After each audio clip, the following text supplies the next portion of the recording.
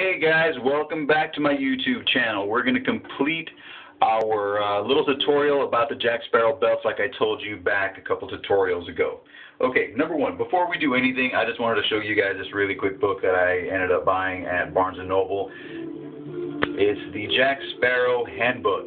This is a cool little book, just little insights, little things about Jack Sparrow, what makes all of the things, well, what makes Jack Jack, basically. It's a pretty cool little read. It isn't anything required. It's just something that I saw.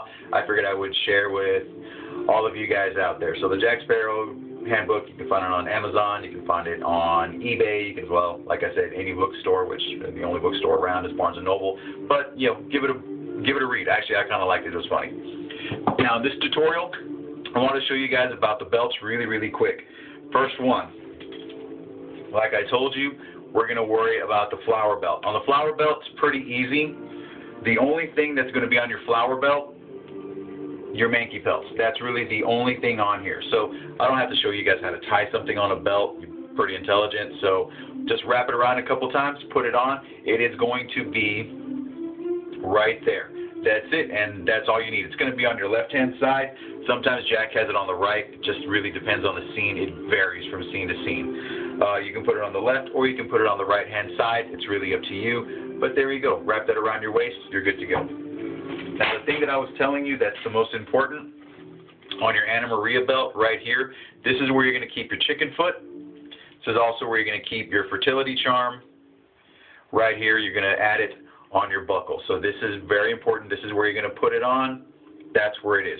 Now, the one thing that I told you guys that's really important that I've noticed in the movie is this. At the very end of his belt, towards his back, there is this extra little piece of leather that's added. Don't really know the reason for it, but there it is. So what I did is I ended up getting a whole piece, again, from Empire Worldwide on eBay. The guy does great work. He's actually the one who sold me my two belts, and he's getting me my wig. Basically, I split it with a straight knife, straight down the center. You go to any leather store or any fabric store, they'll just sell little swatches of leather. Get one that's going to be obviously a little bit darker in color. Punch two holes on either side of your belt, okay? Get some leather cording, wrap it through, just like what I did. I went ahead and I put it through here, through there, looped it, knotted it, super glued it, made sure it's there. So if you really pay attention to the movie, you will find that Jack has this. And actually it works a little bit better for me because my waist, I'm a little bit bigger than Johnny Depp. So I really needed this to help create my loop.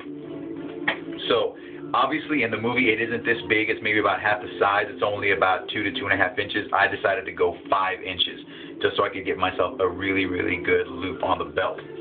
So once you put that on there, it's going to be directly on the back and you've got it. So it's going to be screen accurate, but if you're a little bit bigger like I am, you know what? Don't be afraid to just go with your body measurement. If you're a little bit bigger, make your adjustments bigger. If you're smaller, take them smaller. But this is really the most important thing.